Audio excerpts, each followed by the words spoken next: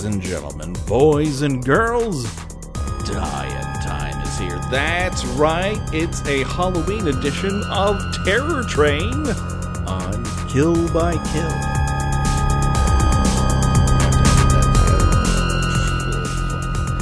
It's already going downhill. Hey, greetings and salutations, Internet. It's your old pal, Patrick Hamilton, coming to you once again from the wilds of Canada somewhere along a rail line.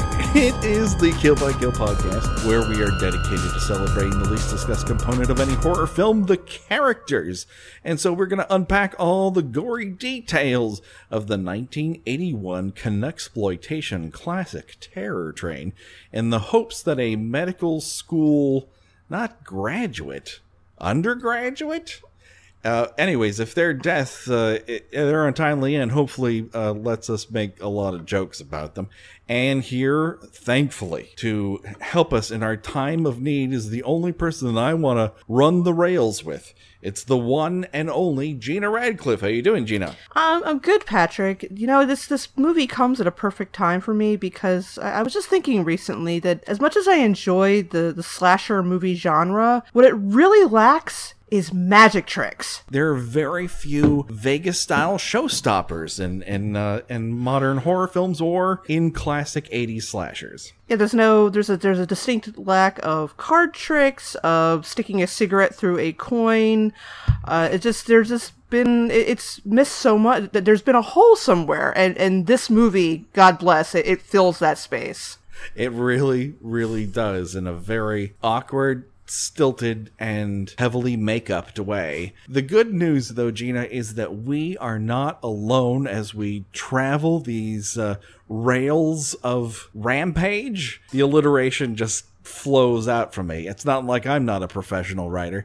The good news is that the host of Fun Dip and Cherry Coke is with us today, the one and only Kira Gowan. How are you doing, Kira? Hello, I'm doing good. Well, I'm very hot, as I think we all are. It's unseasonably warm this time of year, for sure. We are sweating buckets. It has it's summer part 3 here in Southern California. Yes, the real horror here is climate change. That is true.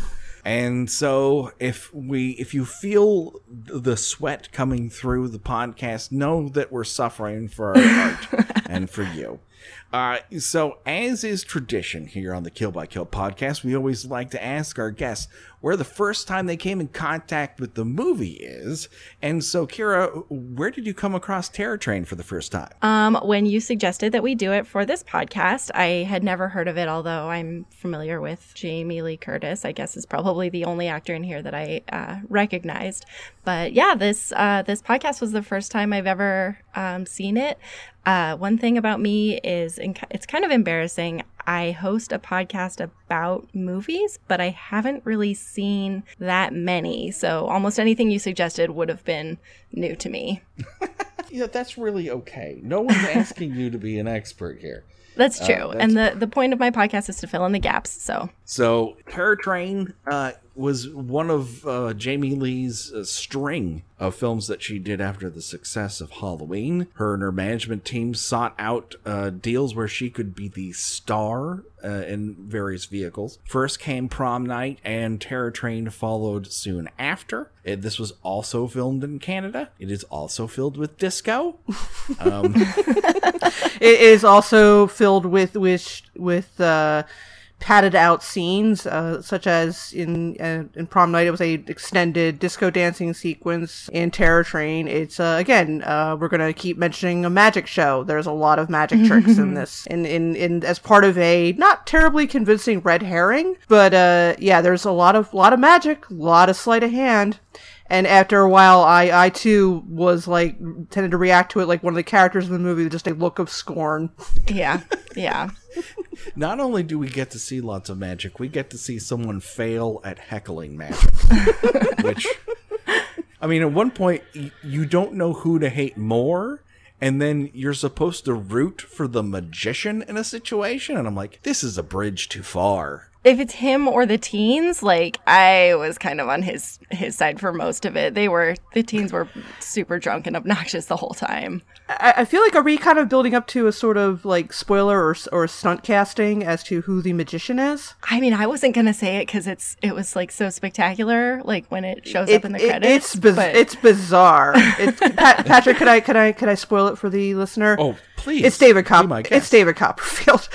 David Copperfield. Which is just like, he's not playing himself. I mean, of course he is, but I am pretty. He's not playing himself either. I am pretty sure this is. He's just David Copperfield as the magician. Yeah, I think that's literally how he's credited, is the magician.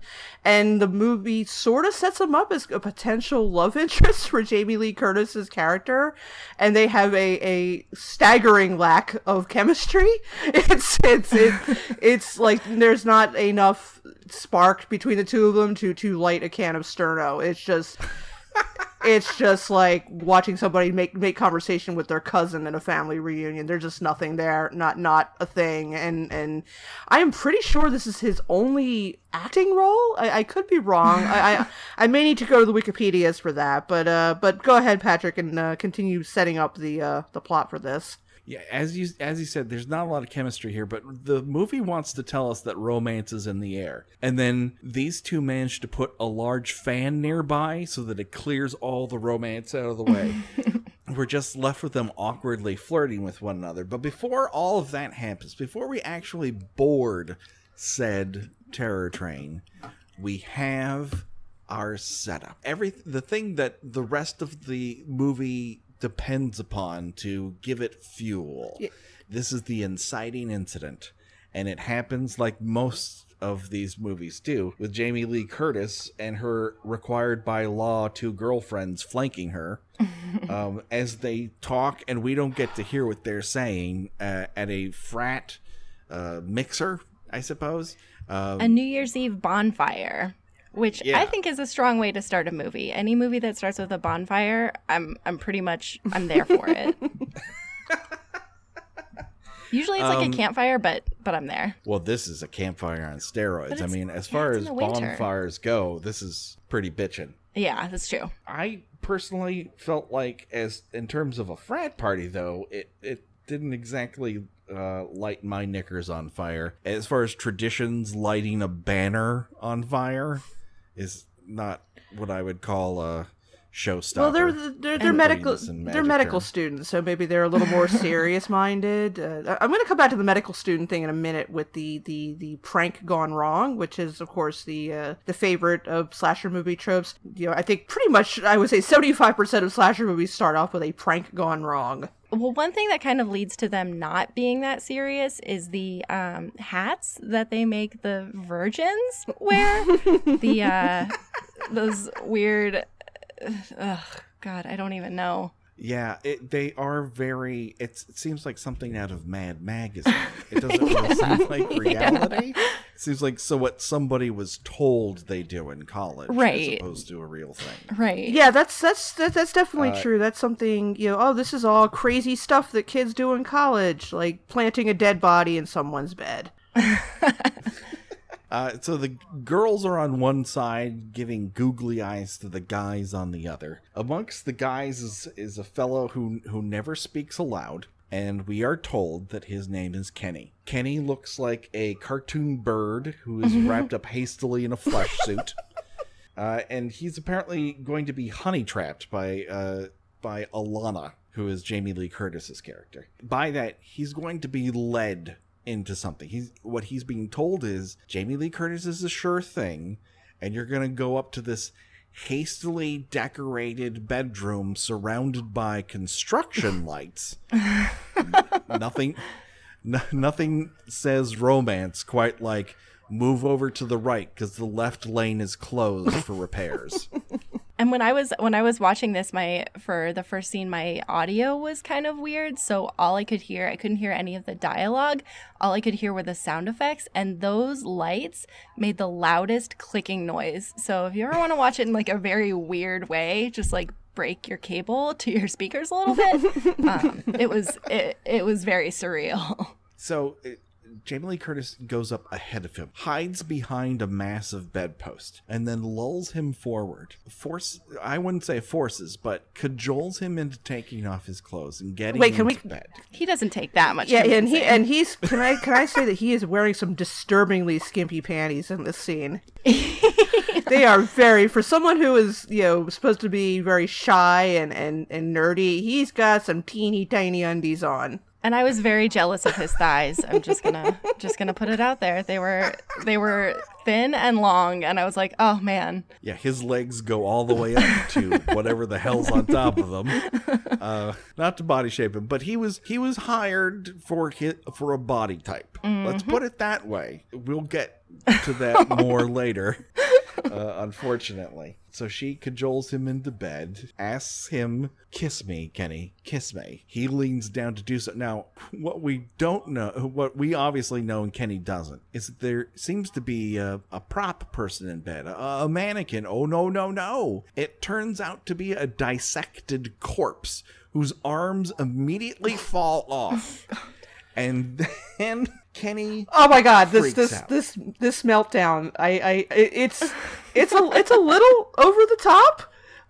It's a little. Excuse me. The top we passed a long time ago. It's this like Douglas Sirk-esque spinning in circles while screaming freak out, and I love it. He gets himself just tangled up in those filmy curtains, and it's just and I really want to know. I read an interview with the actor who played Kenny, and he very much thought he was making something artistic here, and like, especially when you read about, I should post it on our Facebook page, because when he goes into all this work he did in developing this character and how he thought why he should react a certain way that he did. So I think this is all his idea, this wailing and whirling around like Stevie Nicks, and then they slow it down so it sounds all the more bizarre and haunting, and I love it so much that I was delighted that they did it twice in this movie. I mean, he has a distinct reaction. He just spins and spins and spins and gauze. And I'm sure a young Michael Bay watched this and just immediately became erect and said, if they just gave him 2 guns, this would be perfect. It is just a whirling dervish. And then everyone else is kind of laughing, but Jamie Lee Curtis is kind of like, oh, this didn't go how I expected. Which, but, guys... Yeah. What the fuck did she expect? On the other hand, though, he is a medical student, so one would wonder why I understand being surprised and perhaps angry that a dead body has been planted, but he's just acting like this is nothing he's ever seen before, and just aghast, and he just his psyche immediately just snaps like a twig at the sight of this dead body in front of him. It's like, you've seen one of these before, have you not? They're supposed to be in there.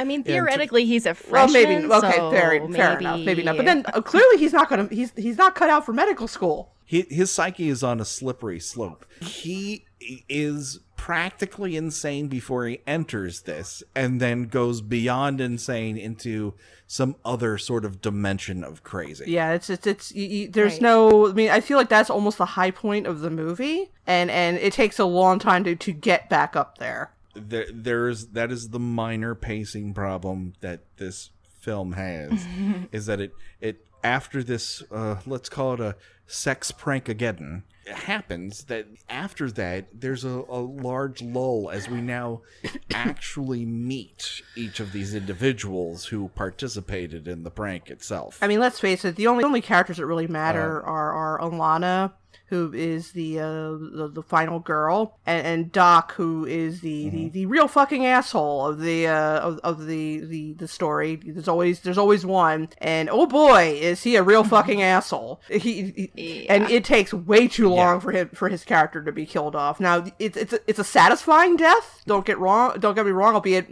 largely off screen. But this character is just like, wow. Just he's just scowling and awful, and in a way that doesn't.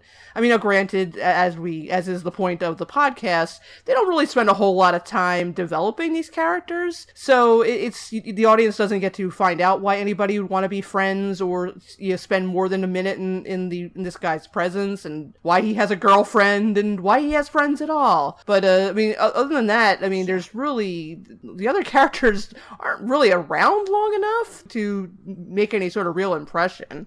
Everyone's very quickly isolated. Well, Mo is. Mo well, is yeah, important. Yeah, Mitchie is Doc's girlfriend, sort of, and Mo is Alana's boyfriend, but who goes along pretty much with everything Doc tells him to do. Yeah, we're gonna get to a sequence that was when I all of a sudden woke up. Like I was like, okay. And then those Doc and Mo have a conversation where something is said, and I was like, oh, what?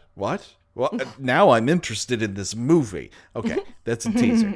But just so that everyone knows who may not be familiar with Terror Train, Doc is played by an actor and director named Hart Bochner. This is basically a movie-long audition for what would become his most famous role in Die Hard. He's the yuppie asshole Ellis in that movie.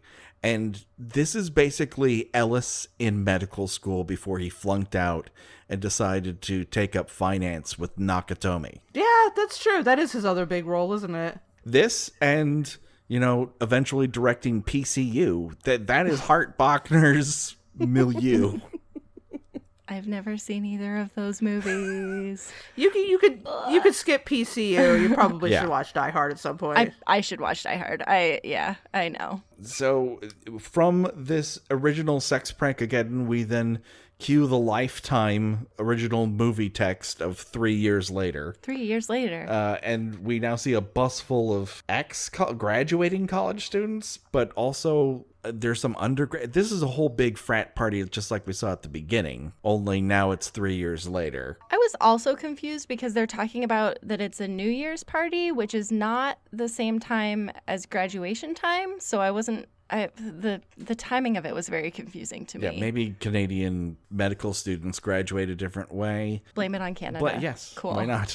That works. Listen, the movie doesn't feel important to tell me. Why should I wonder out loud about it? That is true. And so we now get a quick body count started, of course, with Jamie Lee Curtis. She starts off in braless in a pirate shirt. So the movie's got that going for it. We got Ed, who's a one-liner machine. And by that, I mean he's kind of the class clown, but on cocaine. Yeah, he sucks. He really, really does.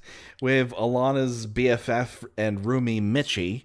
I thought she was playing a sort of a monk, but it turns out she's playing a witch. And they should really have thought about maybe making that mask a different color, because I couldn't tell the fucking difference. Did not know what her costume was at all. No. It's slinky and it's black, and that's about as much thought as they put into it. Then we have Jackson, and he's a guy with, he has hair, and he's wearing a Slithis costume. That's about it. Patrick just said he's the black guy. He's the black guy.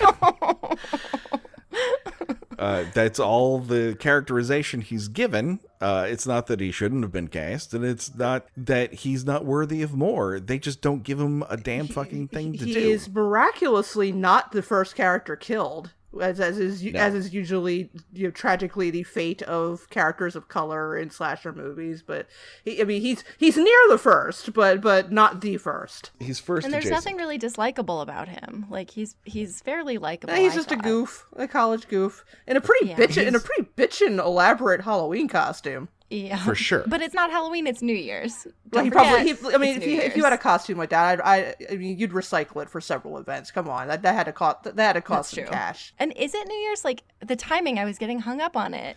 I think it was New Year's, but the costumes don't make sense in that case. Like I think it was just some sort of masquerade party. I'm not really sure. Okay. Yeah, that's what I took it as. That it was a masquerade ball sort of situation, just on on a train. I do not know where I got New Year's from. Because it's 3 years after the initial incident, which was on New Year's. That makes sense. That's probably what it was. Listen, I think your math lines up. Don't doubt yourself. Okay. And then we, of course, had the aforementioned David Copperfield, who's the magician. Although the majority of the time he's playing the angry magician, and he is not ready for prime time here. The scowling magician. He's just angry about the gig. He's angry about the place. Although he's got a lot of production value. There's lights and music fucking going on in that train car. That's a lot of production value for an inside a train car magic show. My note about him was that he looks he looks like an evil Topher Grace. So that was kind of I can see it. I can see it. My note I think that most of his direction for the character in the script was stares intently, because that's what he does. He stares a lot, very, very intensely. If that was asked of him, he delivered. Yeah. Oh yeah. He definitely fulfilled his role in that regard. We have Alana's aforementioned boyfriend Mo, and he pretty much looks like a wax dummy of a young William Shatner that's been left out in the hot sun too long. Aww. He's one of those things where he has very thin lips, like George W. Bush, and when he smiles, the lips disappear, and it's just very untrustworthy. He also has the strongest Canadian accent. Oh, he's sorry. He's definitely sorry about that accent. He definitely says sorry a lot. Alana, I'm sorry. Don't be upset. I'm so sorry. He has a lot to be sorry about, though. So, oh my God, does he ever? And then, really, along the offshoots here, we have Oscar winner Ben fucking Johnson from the Last Picture Show. He's playing Karn, the concerned conductor. The heroic train conductor, as it turns out. Absolutely. He's the kind of guy who just wishes you would put a damn radio on this train. Meanwhile, is Karn doing it with that secretary? The one in the wheelchair? Yeah. No, I think had that coworker flirting thing going on. I don't dance with a lot of my coworkers that aren't my wife.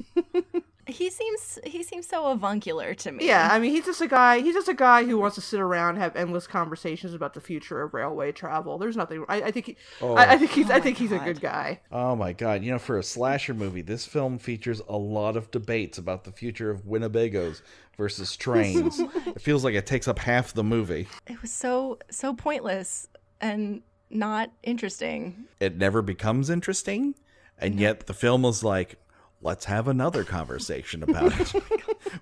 We need to pad this out to 88 minutes. Also on the periphery, you have Pet, who's played by Connexploitation all-star Joy Buchel. She went on to be in movies like Quest for Fire and Humongous and The Lady Who Lounges Around Jeff Goldblum's apartment in nothing but a jean jacket and panties in The Fly. She's in a lot of Canadian stuff, and she's usually not dressed in much. Is she the one? Was she the one whose costume was a pair of pants? Pants? with like pair a hand. Pants with a hand coming out of it. That's another one. I was like, huh? What is this costume supposed to be? Yeah, I don't know what she's masquerading as necessarily. That's not a masquerade so much as just is that supposed to represent a barrel, or is that meant to evoke that there really is a man inside her pants? Oh boy, trying to get out? Well, there's a man in all of our pants trying to get out. That's half the fucking problem. Yeah. This movie gets it right away. It gives you one of its most annoying characters and instantly sets him up as terrible. You don't want to see him after he opens his mouth the first time, and certainly not after he begins to do a terrible roast level stand-up routine before they even board the fucking train. But hey, you know what? You don't have to worry about Ed too long, because he gets a sword right through the fucking gut from the word go. Before the train even leaves the station, and absolutely no one notices. Everyone is thrilled. And this is one of two times in which someone is murdered right in front of like a dozen people. And yeah. Certainly in the second one, the second murder, it's, oh, well, I did something and you didn't notice I was there. It's like, no, someone's going to notice that you're there. I mean, Yeah. but I love that poor Ed just collapses onto the tracks and then the train slowly rolls over his head. It's just So he rolls over his body. I mean, that's satisfying, actually. Although, if I'm not mistaken, his prop blow-up doll does make it onto the train. True. Well, she's important. She will go on to be vastly important to the plot of this movie, which is strange to say, but true. So yeah, R.I.P.D. Ed, I'm glad you're gone, and I like that his safari helmet is crushed before the rest of his body is. That's filmmaking. This movie was made by Roger Spottiswoode. This was his first movie, although he'd been an editor for a long time before this. And now this basically sets up one element that will be true for the rest of the movie, and that is the killer then dons the costume of the person that he's just murdered. So we actually have a real mystery-ish in this slasher mystery. Oh, it's so generous. And it allows a lot of the oh, it's you trope. Unlike Happy Birthday to Me, where people just say it to a figure off camera and we just see their shoes. Like, this posits a world in which someone could be recognizable to other people, and you would assume that, hey, you're that person who I saw with that mask on. And as long as they don't say anything out loud, they can kind of get away with it. Or if no one notices that your height has changed, or that you lost or gained 30 pounds in the space of an hour, or that you're not black anymore. Yeah. Or you had breasts at one point, now you don't anymore, and yeah. I mean the person who it is fairly slight, but that which would make possibly disguising himself as a female more plausible, but not probably a 6 foot tall man. It's a little inconsistent, but at least it's a concept I can get behind, even if it's not entirely successful all the time. At least they're going for something. So yeah, the killer dons Ed's costume and almost lures Mitchie into to her doom, like almost right away. But then he very quickly sets his sight on Jackson, the guy in the Slithus lizard costume. They then go off into a bathroom, and Jackson gets his head pulverized into a mirror almost immediately. I don't know that the killer, I guess psycho strength is what's happening here, because Jackson has about 75 pounds on our killer. Typically, yeah, he's definitely as weak or as strong as the movie requires him to be. At some times, it's hard for him to hold onto the wrists of a rather frail woman. Other times, he's strong enough to ram what looks like a NFL linebacker into a mirror. Granted, Jackson is drunk, but I don't think he's that drunk. Anyways, blood's everywhere, and Jackson's... I don't think his throat actually gets cut. I think there's just glass on top of his throat. I can't tell. Yeah, I think getting your head smashed into a mirror probably would do the trick. That's all it would take for me, frankly. I'm that fragile. I hate to admit it, but it's true. But what we learn throughout this is that Alana does not like Doc. The sex prank-a-geddon that happened really, created a divide in their relationship. But Mo and Doc have a very, what would you call their relationship? Doomed? Psychologically fraught? Possibly romantic?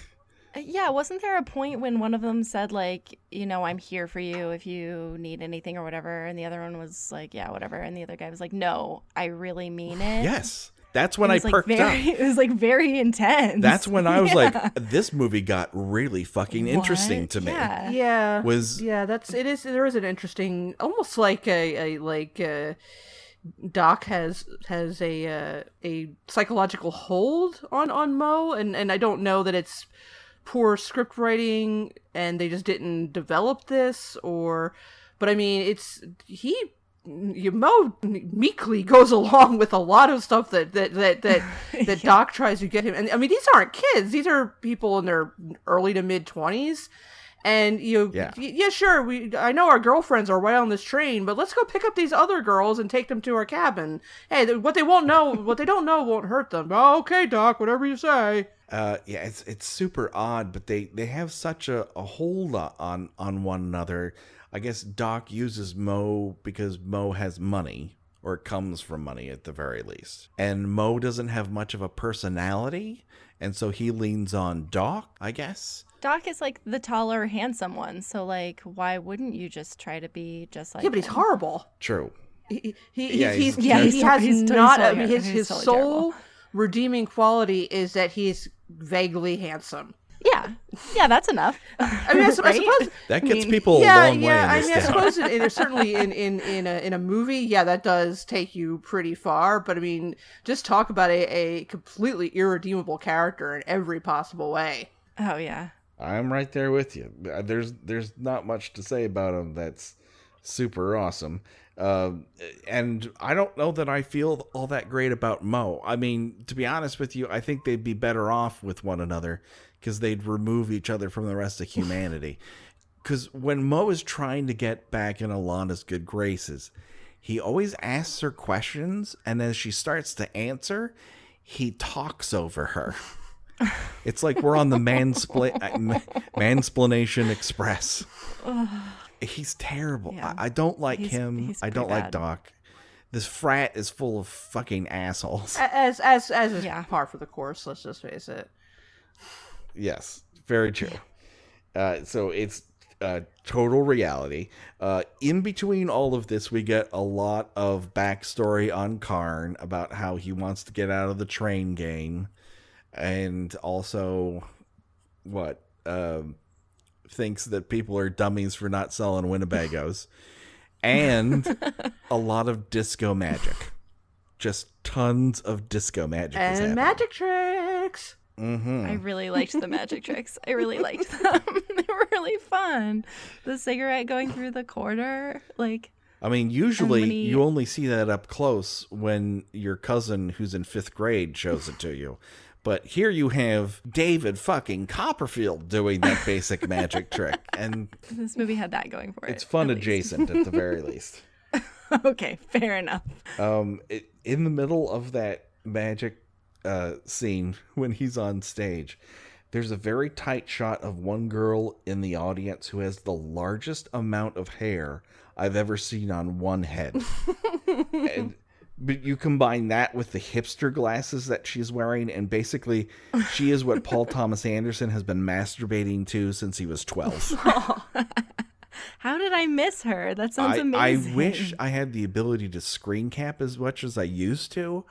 I will try to get a shot off the television to show people, because it is magnificent. Like, this is the best background player in any movie that we've covered so far. And that's really saying something. Even better than the lady with the eye patch in Jason Takes Manhattan. Oh, well, she's great, though. I want to know her backstory. I don't need to know this girl's backstory. So maybe eye patch lady has it going on. You're right. You're right again, Gina. What can I say? As always. As always. Yeah. As always. As always. So, yeah, after Jackson gets killed, Karn discovers the body. Then when he goes to alert other people and bring them to it, someone has cleaned up the crime scene. Is the killer kind of messing with Karn? And if so, why? I don't know if they mean to mess with Karn, or he just always meant to clean up the crime scene. He just that person just hadn't gotten to it yet. And the timing worked out for them. But there was a lot of blood in that bathroom to clean up. And they only find one towel that is splashed slightly with stage blood. So, this character definitely has a little bit of the ability to bend time and space. And yes. Be in more than one place and at one time.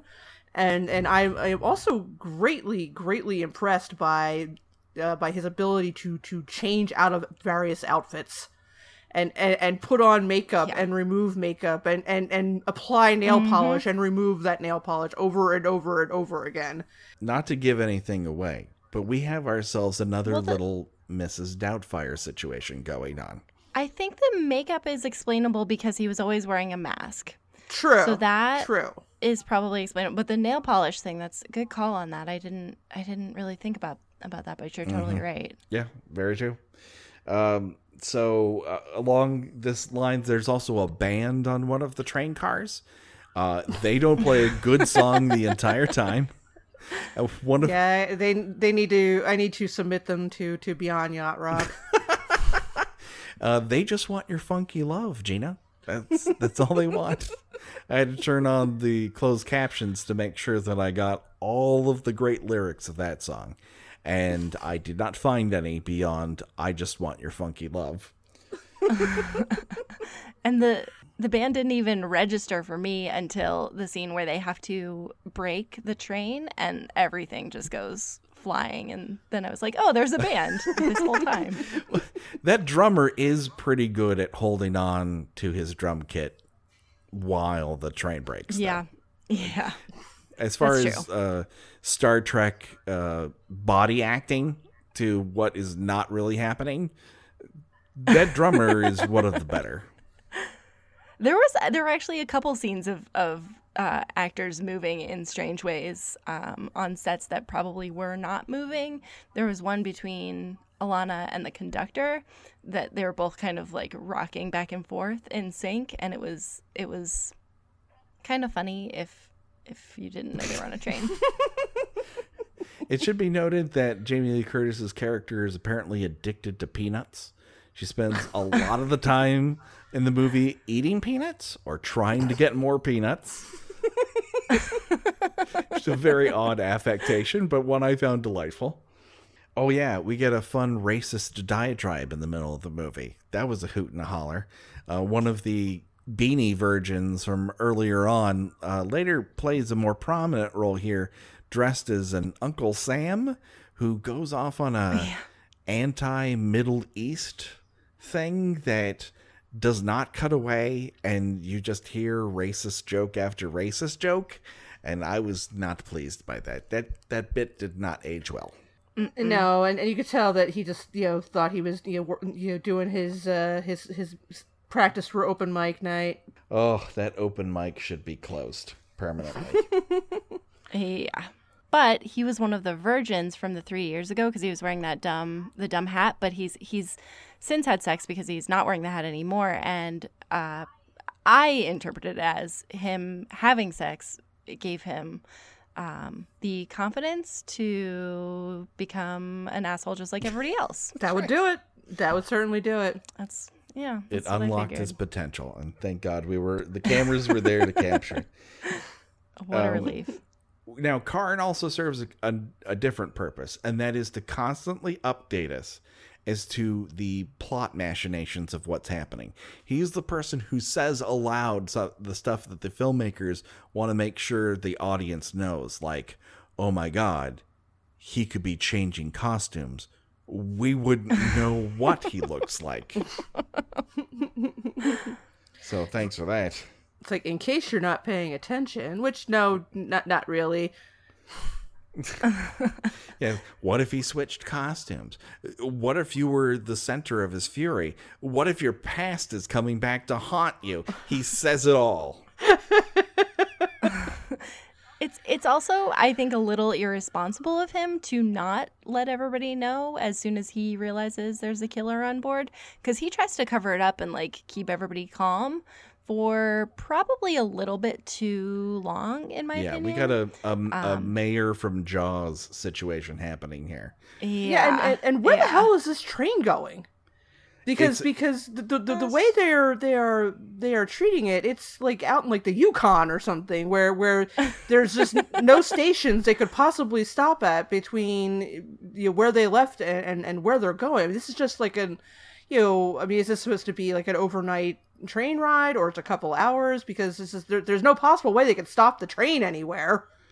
Yeah, I assume that this is kind of some sort of show route that they take it on. I'm reminded of in Wisconsin when we go back for Christmas, they'll do the sort of Christmas train where it takes you from the center of town out to one remote part where they have a Christmas village where Santa is, and those are the only two places that train goes. So its only purpose is basically to transport people from the center of Madison out to this shanty town where they put up a quote unquote Santa, if you believe that, and then head on back. I assume it's that sort of thing where this train is hired out for parties or train demonstrations. And I was just sort of imagining sort of a Snowpiercer situation where it just like can't stop because it's too cold. That is also possible. So at one point, when everyone gets off and they start doing a head count, and they're all like, "We're not getting back on the train with a killer," which is a reasonable concern. Karn says, "There's nowhere to go. You can't walk down from here. You'd freeze to death." And a lot of people are like, I don't know. I'm wearing tights. I think I could make it. Tights are warm. Get those fleece-lined ones. If I were wearing tights right now, I'd slide right out of them. I'm sweating buckets. Ugh, yeah. If anyone was wondering if Jamie Lee Curtis learned how to disco dance better in between prom night and here, the answer is a firm no. No. She's still bad at it.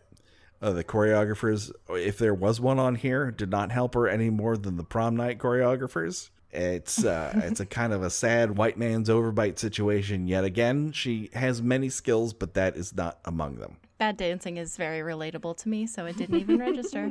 So Karn believes that the killer is now wearing Jackson's Slithus lizard costume, but Mitchie doesn't know that. And later on, after watching a semi-competent magic demonstration by David Copperfield, who's wearing so much makeup. He is wearing makeup for people in a different train car. Yeah, that's how much he has on. His face looks like it's made of suede. I wrote down that he basically comes off like an over-intense Robbie Benson. Yeah, he's very intense, and as I mentioned before, like the movie flirts with that, this is going to be some sort of romantic interest for Jamie Lee Curtis, and most of it just involves them staring at each other, and it's a little disconcerting at times. I mean, she has more chemistry with Karn than she does David. She really does. I mean, it's a little fatherly, but definitely they have more of a rapport with each other. They speak, which is more than she can accomplish with David Copperfield. But yes. I don't know if he, this was supposed to be stunt casting with making him this character, but they try a lot of different things with him that just do not work.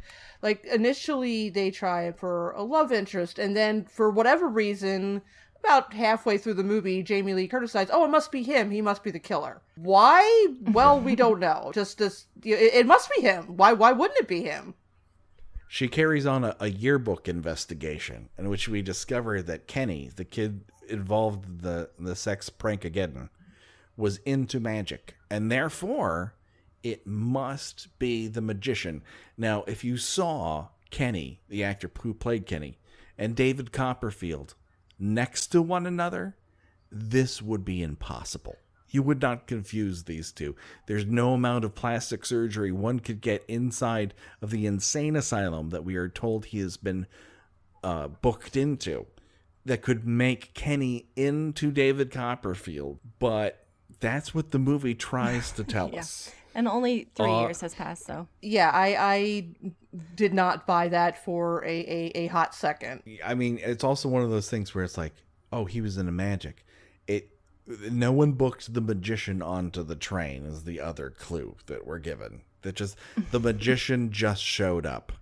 And there's a lot of lighting and sound stuff that goes into David Copperfield's show for him to just randomly show up on this fucking train. It doesn't make a whole lot of sense, but none of the movie makes a whole lot of sense. That's okay. Somebody had to book him. He showed up and was complaining about this gig he had to do on a train, so somebody had to book him. Yeah. I mean, he makes a lady disappear in a very small space, so I'll give him this. He puts on a decent train magic show. Anyways, Mitchie sees that Doc is trying to make time with Jackson's girlfriend and Pat, and so she... What was her costume? Mitchie's or what was Jackson's girlfriend? Yeah, was she like a ice princess? Cleopatra. I was going to say, I thought she was like a harem, Okay. a harem girl or something like that. Yeah. Okay. There's some mixed messages in terms of what exactly what she's got going what on. historical reference is being made there, but it's like a genie, a Cleopatra, one of those. We did not. Okay, as long as it wasn't something that was like super clear that I just didn't get. It's a sexy Cleopatra. What we didn't mention is that this character is played by Prince Protege Vanity. Gina, you just blew my mind. Are you serious? I am. I did not find that in my research. That is so... This is the best role she ever played. This is the best she ever acted. Oh, no. Her costume... No, wait a second. I'm looking at her costume right now. There's shells on it. She's supposed to be a mermaid. Okay. Oh my God, that really did not register the two other times I watched this movie in preparation for this podcast. So there you go. We can't tell what costumes are because they're exceedingly vague. Anyways, Mitchie decides, well, if you're going to get down with Vanity, I'm going to grab Jackson and I'm going to totally do him in an upper berth. And with the lizard costume on, apparently. Ugh. Oh my God. I'm just not into having sex with somebody in a costume with a mask on. That doesn't seem like a good time. A rubber costume at that. Yeah, I think the mask is the least of your worries when the costume is made of rubber. Like, ugh. Like, she does ask him to take the glove off at one point, but that's it. And still got the rest of it on. Well, she asks him to take the glove off. He does. And the hand is particularly inanimate.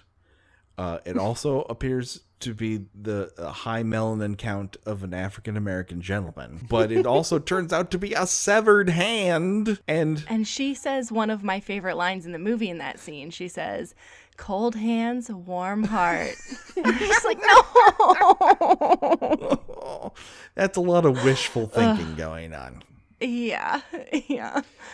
Anyways, once she discovers that is a severed hand, she begins to scream her head off.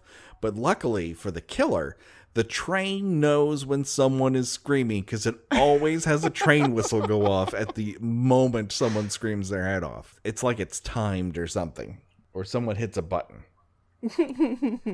Or just convenient cutting. Yeah. After that's when we get that really awkward seduction maneuver by David Copperfield on Jamie Lee Curtis that also involves peanuts. It's he knows what a woman likes. She likes peanuts. The way to a woman's heart is a salty snack. Especially if you... That's very true. There's plates of it everywhere, but she still wants it out of a vending machine. It's very... I don't get it at all. Oh, boy. But Mitchie's throat is slashed. Karn discovers the body, and then he again takes off. Tries to cover it up, and then goes off somewhere else to do something.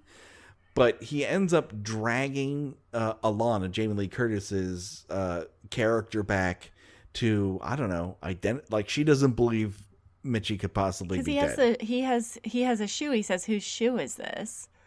Yeah, right? And she says that's Mitchie's shoe. She's like, "It's Mitchie's. Where is Mitchie?" And then she goes crazy in the birthing section, just ripping open curtains trying to find it.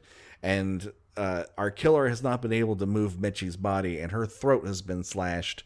And so, yeah, that's when we get our first of what is Gina Radcliffe's favorite thing, Jamie Lee Curtis screaming. It's a very good favorite thing. She hates it. Yeah, it's I love it. She collapses on the ground and she's so great. she's a little less shrill in this than she was in Prom Night. I will give her that. And we also now that's not the only character that has a really shrill scream though. We learn a little bit later on that Doc has one of the craziest screams outside of Reggie the Reckless I've ever heard in a film. It's really high pitched and it's super, super crazy. Yeah, but it's so nice to hear because he has it coming so bad. Mm-hmm.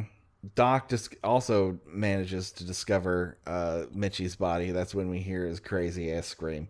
And he tries to stop the train, but when he hits the brake, nothing happens. And so that means Karn has to go figure out what the hell happened.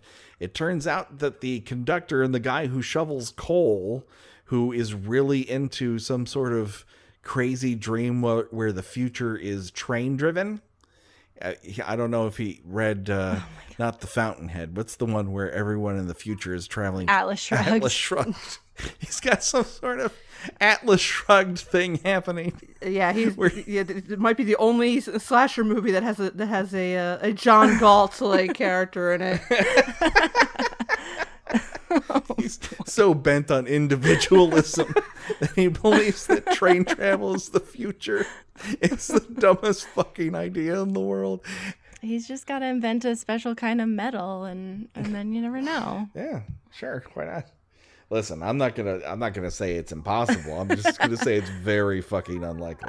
I'm gonna say that Atlas Shrugged is impossible. I'll go that far. So Karn finds a bloody conductor hat, and then the crew clears the train. They manage to slow it down in the middle of an overpass, and now we're gonna do the responsible fucking thing, and that is get a head count and figure out how many people in this party are dead. Wait, did we skip over? Did we mention Mo yet? I think Mo might still be with us. Mo's death does portend this. That's okay. When my apologies. That's when Doc's scream really comes into play. During the magic show, at some point, there seems to be one stab wound on his neck, and then it turns out he's slashed in a couple different places. But all this happened in the middle of the magic show, and I am still unsure as to when it happened.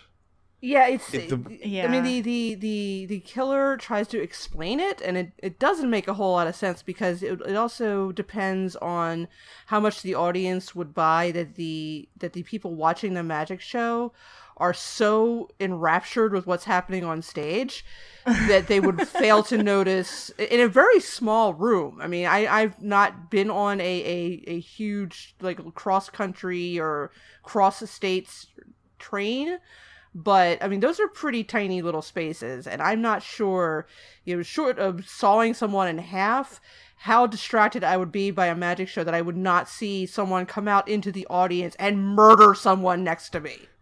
And the fact that Mo doesn't say anything. Didn't David Copperfield disappear himself into the audience? Was that when he did that? Do you remember? Oh boy, there is he disappeared himself and then popped up in the back of the audience. Yes, there's a sequence where he sits himself in a chair and has Vanity put a cloak over his head.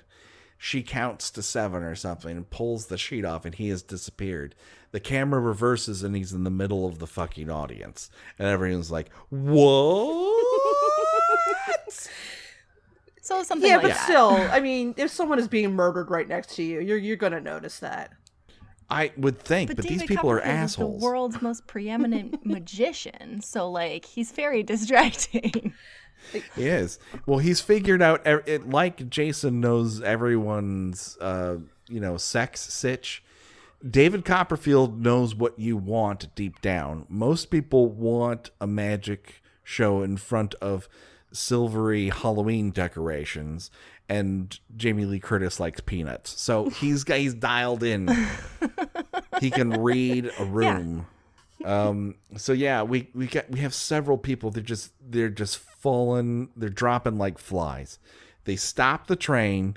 Everyone starts searching, and they start counting heads outside. This is when we get the small revolt, the first of many passenger revolts, where they're like, I'm not going back on that train.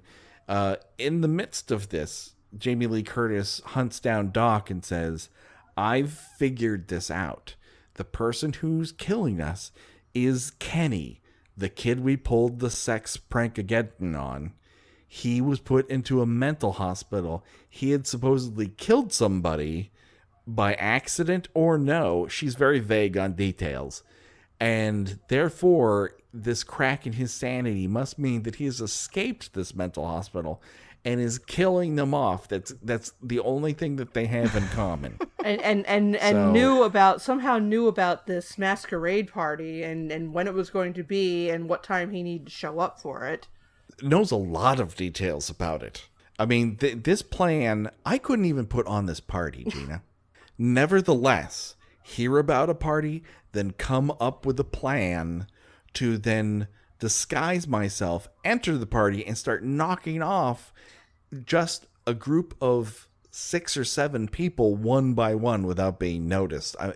This person is a genius when it comes down to it. Well, you know, when you achieve the ability to bend space and time and be in 2 places at once, certainly hearing about a party in advance would not be beyond your capabilities. I mean, she really comes down to it of like, hey, what do we have in common? We both have blow dryer damaged hair. We both have very similar screams. We both made Kenny Hampson go cuckoo for Cocoa Puffs by making him almost sleep with a dead body. Oh, and that's when Doc goes nuts. He drags her back inside the train, and they lock themselves in a room. I don't even understand why she goes along with this plan. It's she doesn't seem that into it. No, but she also doesn't resist that much. She just kind of goes. She's so shell shocked. She's just going along with it. And then she leaves, and he's like knocking the knobs off the doors too, or something. Like he was getting really serious about it. Yeah, and then she eventually leaves, and he's like, "Yeah, all right, I'm just gonna stay here." Well, he's eliminated almost all of the ways out of the room, and then once he has locked all the doors and made it impossible for anyone to get in from the outside, that's when he goes, "Oh, I should check these closets." He does this backwards. You check everything before you lock yourself into a room and are unable to get out, before you start checking the closets. And we get a 5-minute long scene of him opening things and discovering that they're empty, and then opening another thing and then going, oh, what's on top of the closet? Oh, what's underneath? And for a second, I thought, oh my God, Gina, we're gonna get bunked. The setup was there. He's sitting on a couch, and I'm like, he's gonna get stabbed through that couch. We're gonna have a get bunked. And nope. We don't get a fucking get bunked. God damn it, this is the 3rd fucking movie in a row where no one gets bunked, and I'm beginning to think it's never gonna happen again. No, I don't know if I can go on. No bunking to be had, and we don't even actually get to see his death on screen, which is a huge disappointment, considering what a irredeemably awful character this is. No, this should have payoff. I will agree that what we're told happens to him is satisfying in I'm glad that he got decapitated, but it would have been nice to actually see it happen. But this movie doesn't have a lot of that. There's much more in the Halloween vein of things happen and we just discover bodies after the fact sort of situation. Yeah, we did get to see him be scared for a super long time, which is pretty satisfying. Yeah, that's a good comeuppance. Yeah. But this allows Alana to tell Karn what her belief is, which is the magician must be doing this because Kenny loved magic, and therefore the magician must be involved. They pile everyone into one train car with the exception of Alana and lock the magician in the back. This is I guess a great plan if you're absolutely 100% certain that the magician is actually the killer, but they don't know that. And I think this is when we kind of need to spoil it for people if they don't know how this killer has accomplished what they've accomplished. Is this the moment we reveal it, Gina? I think so, but even when we do reveal it, it still doesn't make a whole lot of sense. You just sort of have to. It requires a huge suspension of disbelief to figure out how he would do this and how he would move about unseen, unnoticed, constantly changing clothes. Again, painting and unpainting fingernails. Do you want me to say it? Should I pull the magician's cloth away and reveal the sleight of hand? Yes, reveal that rabbit. Kenny has disguised himself as not the magician, but the magician's assistant. Woo! Bum, bum, bum. Fuck this movie, god damn it. I liked it up until this point. Like, it's not the best thing in the world, but I'm like, okay, this is all right. Sure, there's the weird, you had a bad experience with sex and that drives you to be a killer, and I'm not a big fan of that, but it was the 80s. This was what they determined in their minds was true. Why do we have to have a cross-dresser again? Yeah, be the killer. The same year as Dress to Kill. Let's point out the movie that thankfully at least put the first nail in the coffin of the psycho cross killer trope. Not soon enough, but it did. The funny thing is, I don't think that this character, in particular when he's disguised as the magician's assistant, is ever shot anywhere except from a distance. So, No. He has a scene where he talks. Yeah, that's when it became painfully obvious what was happening here. Oh, right. You're right. Okay, yeah. Kenny has a conversation with the magician where when everyone else is outside, they're finally let back onto the train. Kenny wanders back in and we start to go, why is his assistant's voice so processed? It sounds like a Britney Spears song. They fed it through several computers, and it is not fooling anybody. And that was when it very quickly dawned on me. I will give it this. If the idea here is that this is supposed to be an illusion, Kenny has fooled everyone with this illusion. Okay, but it's not devoid of the same gross transphobic politics that mar, and Psycho is, its own bag of tricks, but Dress to Kill is another one where the third time is a real strikeout for me. And I'm not, I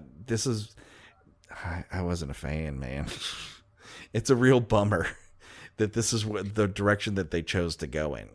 Yeah, if they just made him the magician, that would have been fine. And not David Copperfield necessarily, but it was this is just such a bizarre twist on a. I guess they felt they needed to make it stand out because up to that point, it was just a very pat revenge, for a prank gone wrong type of movie. Yes. Well, if we had a Happy Birthday to Me sitch happening where someone yanked off a Mission Impossible mask, I would be more accepting of it.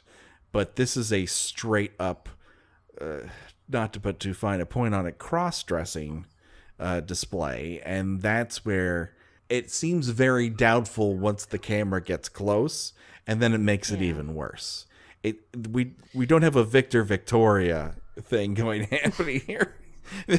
Kenny could not be less likely to be a medical student or someone who sleeps with dead bodies, or a female magician's assistant. He's just unbelievable in every single role he's cast here. Outside of the twirling, he's very believable as a twirler. Well, this is a problem that I have with this movie, and for the most part, I enjoyed it. I thought it was silly and entertaining, but this is would you agree, Patrick and Kira, that his revenge really does not suit the crime? It's a little over the top. I mean, and he comes up with something so elaborate and just a plan that is just so complicated. I mean, it's a little bit. I mean, we keep comparing it to Prom Night. I mean, in Prom Night, someone died, which is this was revenge for the killer's sister being killed as a child. This was a shitty prank. And not only did he spend years, evidently, coming up with this hatching this really insanely intricate plan, he eventually just starts killing people that have nothing to do with it, which doesn't really put the audience on the side of the killer seeking revenge. I mean, again, the only person that really has it coming is Doc. I mean, the other characters, their crime was just kind of standing around and laughing, and Alana, immediately showed remorse for what she did. So I'm not sure why he particularly seems to have it out for her, and it's a little much. Yeah. No, you're 100% correct there. I think there's part of him that takes the entire group as part and parcel. They all participated, and so they all have to be punished. I'm not saying that's correct, and I'm not saying it's believable, and it certainly does not come off as equatable to what's going on. But yeah. And they did kind of try to explain just like why he would be doing this by giving them the like throwaway line that was like he killed somebody when he was a kid and it might have been an accident, but like he's crazy. Yeah. So they did talk a little bit about how he's not mentally stable, but I mean, it was kind of gross there at the end for me. Yeah. So from this moment on, what we basically have is a third act chase. It's a cat and mouser. So Alana now knows that something is up. She has been isolated in a part of the train that has been closed off for years, so much so that everyone has to apologize for the dust that we never see. It's clean, but it's dusty. I was yes. like, what? She's being protected by a porter who ends up getting get bunked because he's sitting in a chair and gets a sword through the chest, and it kind of goes through the chair. But again, it's a stretch to call it a get bunked. But this makes her vulnerable, and then we get a very long chase of her going from one end of the train car to the other, being chased by a killer that no one else can see and no one else can touch. He gets thrown off the train at one point and manages to stick on because he's fucking Spider-Man or something. She does find the body of David Copperfield, and he also has been sorted to death inside of his pincushion box. I can't remember what that magic trick is. I think it's called like the human pincushion or something like that.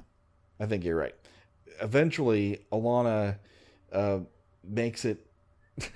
There's a very weird thing where the killer is wearing a mask for the majority of this, and Kenny has an intimidation technique, which is to grab something and shake it.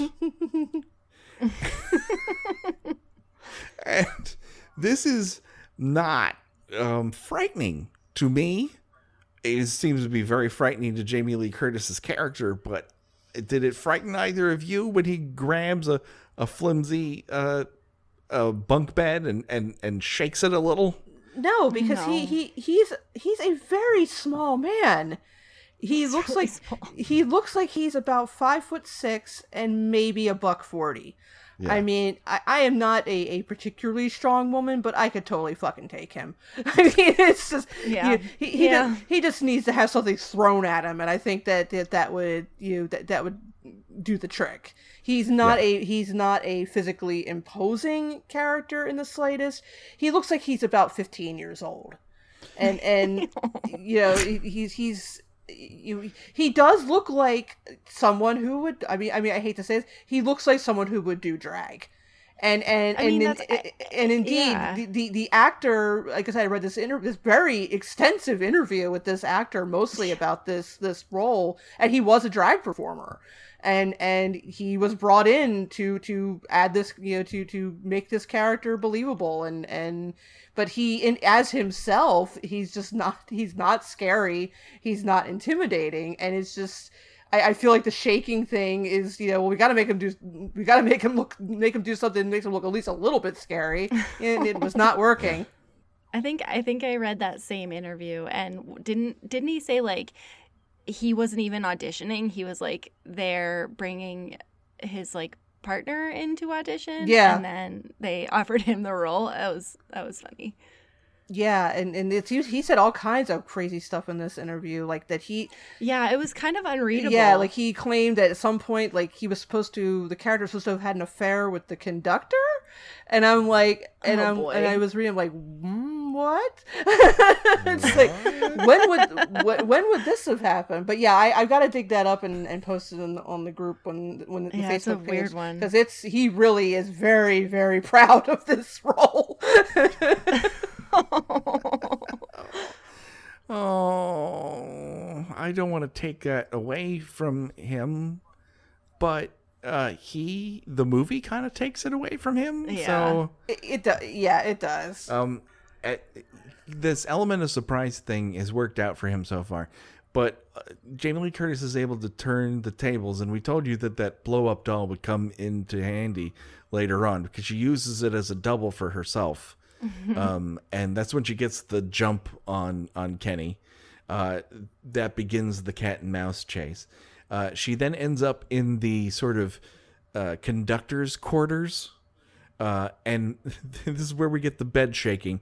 And they lock themselves in slowly by locking doors to the point where she is trapped inside of this cage that he can very easily stick a Flintstone-style crowbar through at multiple times. It's not the best place to hide. Let's put it that way. And finally, he uses this crowbar to pry open the lock that she's managed to lock herself into.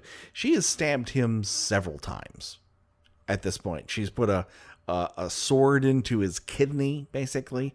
She's slashed his hands. He's slashed her chest and arms and hands. They're very slippery, the two of them. It's just all blood, all upper torso damage for the most part. And he manages to pry open the cage door, and that's when Alana stabs him in the face with one of those things you put orders on, like a... Yeah. Oh, the little spike, the little order spike, yeah. Yes, in the face. I think it's like straight in the eyeball too, wasn't it? Like... It's in the cheek. It's face damage, and I don't react well to face damage. No, it's not good. No, this is the one vicious part of the movie where it actually feels like people they show violence as it happens, and that is more effective than the bunk bed shaking that occurred previously. Yeah. But they continue to tussle between the cars, and that's when she manages to sort of kick him off with her pirate boot, and he sticks to the side like a human fly. He then crawls down backwards like he's Michael fucking Myers back into this car. But no, luckily Karn has come to our rescue with a giant coal shovel, and at some point the train car has opened up a side panel, and he manages to knock him through the opening, and they just so happen to be traveling over a bridge at the time. Luckily for us. It was kind of unceremonious at the very end there. It was like a little bit like, I felt a little bad for Kenny at the end. Well, there. yeah, because I mean, he's pretty much down for the count at that point, and Karn is coming into this fight fresh. Nothing bad has happened to him in the entirety of the movie, other than, maybe his employer isn't going to be happy with his performance.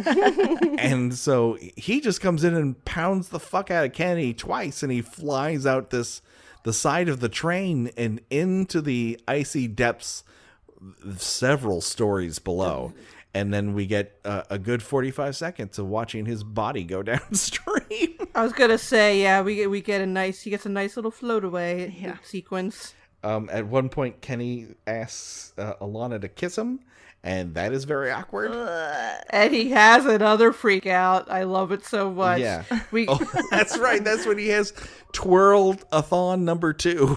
We get bookend freakouts. No, unfortunately, no filmy curtains to get himself tangled up in.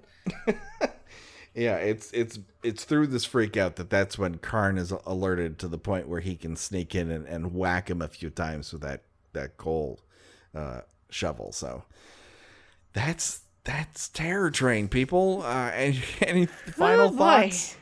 I hadn't thought of this movie in years, and having watched it, I can see why.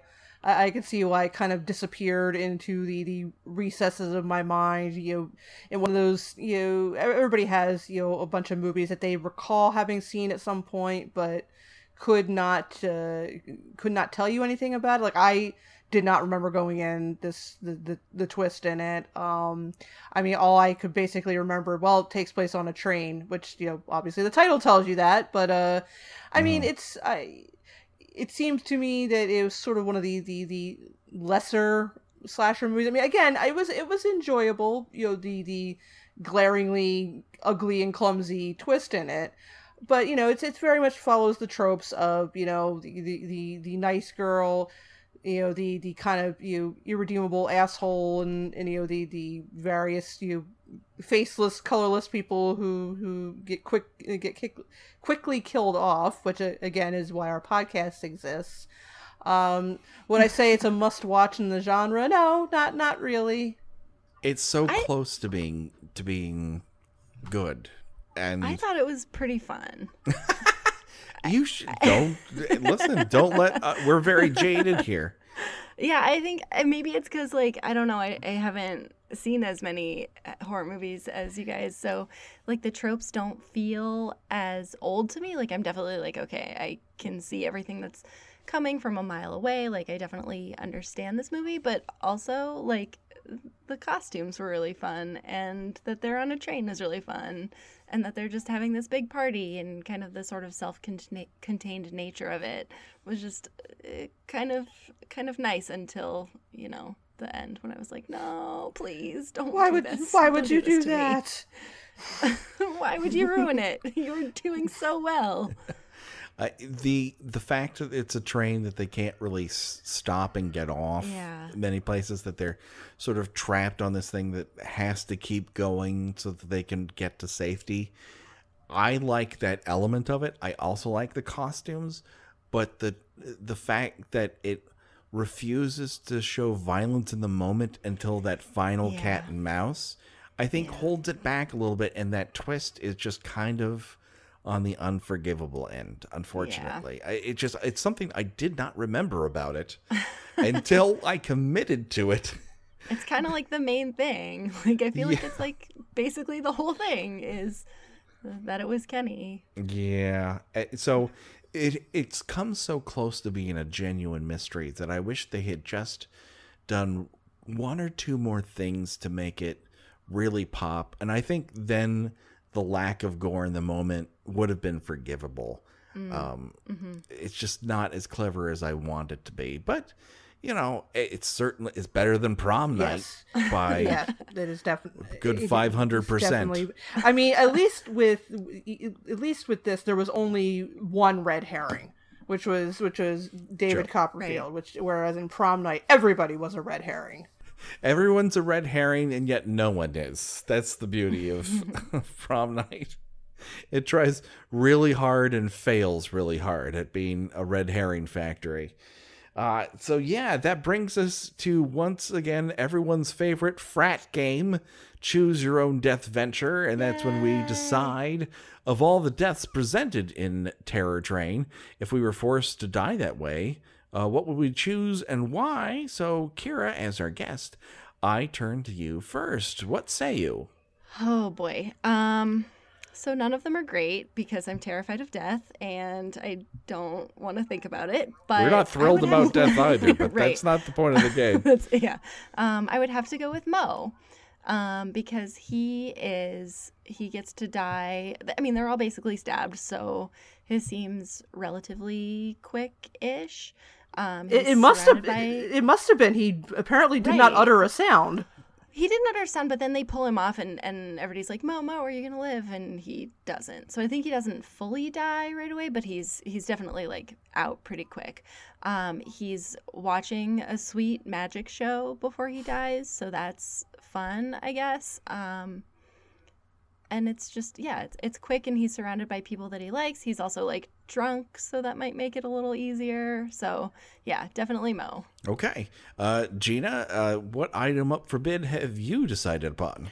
I was initially going to say that I would take Ed's way out because I am a jokester. I like telling jokes, and I can definitely see being murdered before I even make it onto the train, because that is absolutely something that would happen to me. But on the other hand, I don't want to be slowly run over by a train, even if I happen to already be dead by that point. So I think that I'm going to have to go with the magician's way out, just stuffed in a box and ran through with swords, because it's kind of a cool way to be found when you think about it. True. That's true. In terms of the cool ways to be found, the magician's probably the best. I am going to go with Doc's decapitation, because it happens quickly, it happens off camera, and he's wearing a very comfortable monk's cloak. And it's very breathable, and I feel that it would be loose, and I wouldn't be confined. He's probably not wearing pants under that. Oh, no, Doc doesn't wear pants under that. Come on. He's totally 100% free balling. That's how I personally always wear my monk cloaks with sans underwear. Well, you're just hanging around the house in your monk's vestments.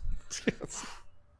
I mean, he's got a lot of ladies, so he's got to be ready to, take it off really fast. Or he just hikes it up. I don't know.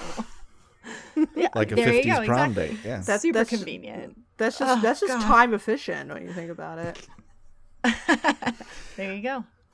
Plus, if he gets caught by his girlfriend, it's easier. He's a busy medical student. He does not have time to remove pants. Especially when you consider this is 1980, so pants are very tight back then. Oh, extremely tight. Exactly. So that's giving you a couple extra minutes that you just don't need in your life. That's right. Exactly. So that pretty much does it for Terror Train. Hey, Kara, where can people hear more from you? Yeah, I host a podcast called Fun Dip and Cherry Coke. It's every 2 weeks now, at least for a little bit, while I settle into a new job in a new city that I'm living in. You can find us on Twitter, Fun Dip Pod, all the social medias. It's basically the same. Excellent. Do it today. Hey, Gina, where can people find out more about you on the internet? I write about 70s and 80s television at tuneintonight.wordpress.com. Do it today, people. Hey, you want to say something to us? There's a couple pretty easy ways to do it. Reach out to us on Instagram, Kill by Kill Podcast.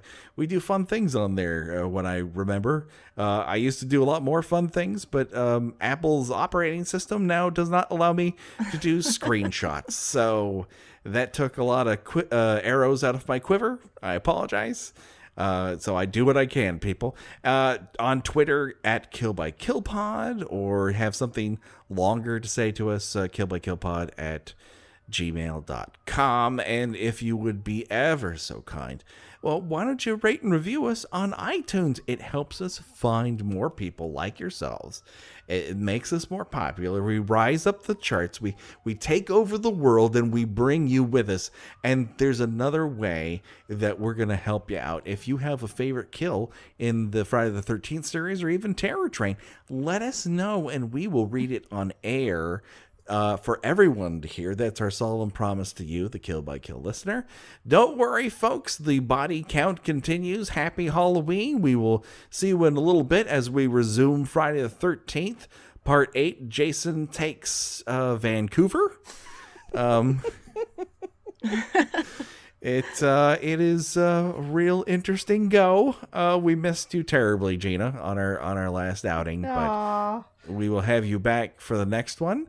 Hopefully forever on afterwards. I never, as much fun as I had with our guests there, and I certainly did.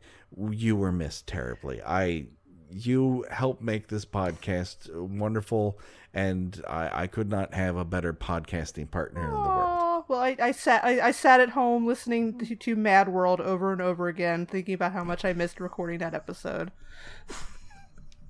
You should have taken that time and been on the podcast with us. Well, I was in Michigan. I could not. I could not hide in the hotel room bathroom. The acoustics are just all wrong for that. That's true.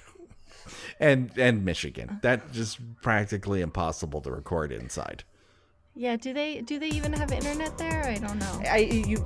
They just moved past 2 cans and a string, but they did have lots of Faygo, so that was.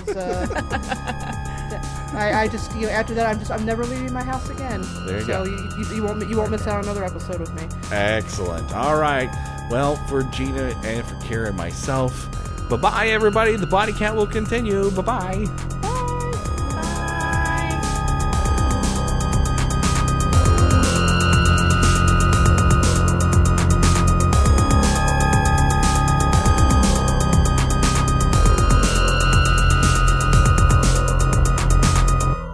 Kill by Kill is produced by We Write Good and is intended for entertainment purposes only.